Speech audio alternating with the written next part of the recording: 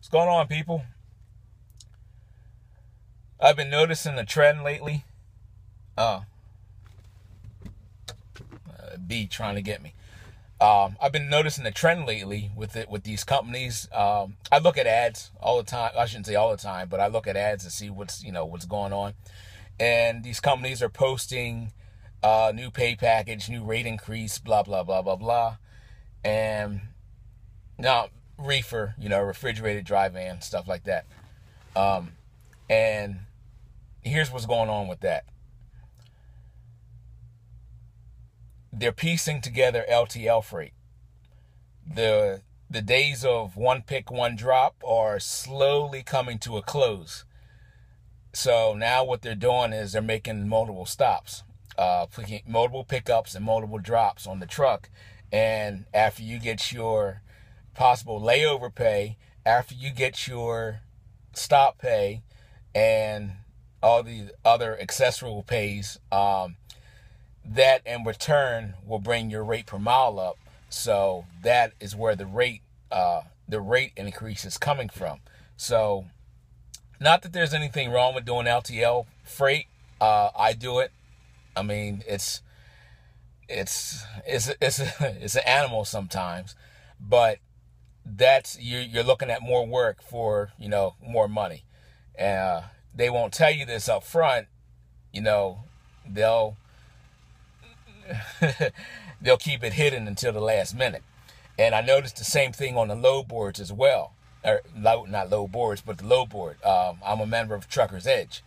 And you get it through OIDA. I think $35 a month. You need an MC number with permission because they will check.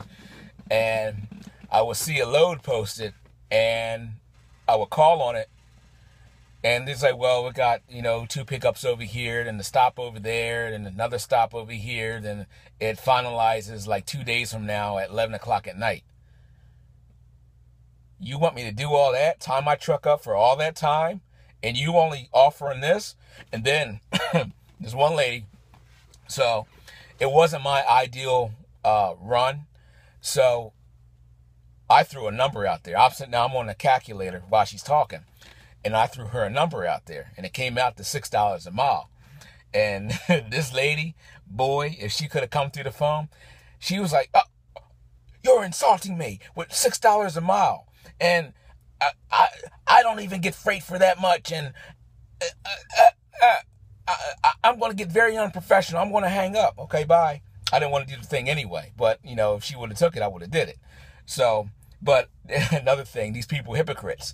Now, it's okay for her to, let's say, be able to pay a truck $2,000, $2,500 and still make a profit, but she'll post it up there for $1,700. And then she'll get mad at people in the know. Not that I know everything. People in the know, and try to call them on it, and then they act like you're the bad guy. Hypocrites, man. But that's what's going on with freight. They're piecing together a bunch of LTL freight. These companies are doing that. So when you see that load that says, it's going from point A to point B, what they're not telling you is all the little details in between that, oh, well, you got 2 or 3 stops here and there and a couple pickups. So just be on the lookout for that. If you like the content of my videos, make sure you subscribe. We'll see you on the next one.